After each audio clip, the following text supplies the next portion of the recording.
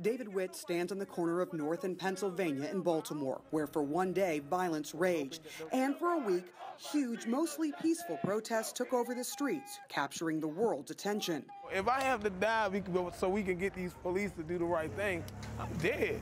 You know? I will willingly give my life up for my kids. We got a camera. It may seem like Witt's protecting his own neighborhood, but he's not. People will be reminded, number one, who the enemy is. And is that too police? Soon we forgot exactly. They are the number one enemy. This is where we first meet him, on the streets of Ferguson. Witt lives just steps from the spot where Michael Brown was shot and killed by Ferguson police officer Darren Wilson. You came here from Ferguson. Why did you come? Okay, first reason I came because one of our cop watchers that was on the ground out here, he got arrested.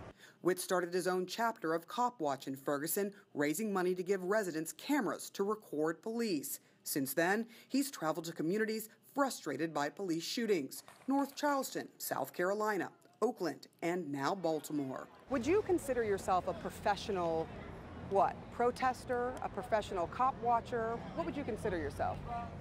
I think you can say both. I do consider myself as a professional cop watcher. I've been cop watching my whole life, just like other black people in our community. We just haven't had cameras to do it with.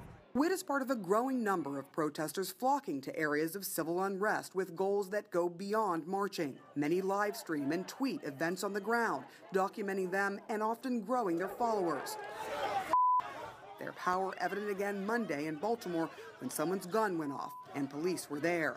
But social media can be wrong. Like today, when many claim police opened fire on a protester, that turned out not to be the case, according to police. Some local officials and some residents say the outsiders are agitators. Defense attorney Nick Pantelakis works and lives in Baltimore and was caught up in the protests the night his city burned.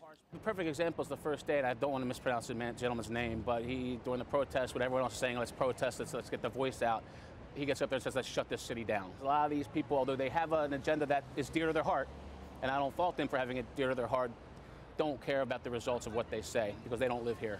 Witt says that is not his intention. He says residents here open their doors to him. Cop Watch is a form of protesting. And even though Witt and others call protesting their profession, he says he's not making much of a living off of it, though he says some are. The unemployed electrician says his travel expenses are paid by community members who believe in his cause. When I was coming out here, somebody got my ticket for me. I ain't part of no organization. I'm a regular person. A regular person with a wife and kids fighting for their future, one protest at a time. Sara Sidner, CNN, Baltimore.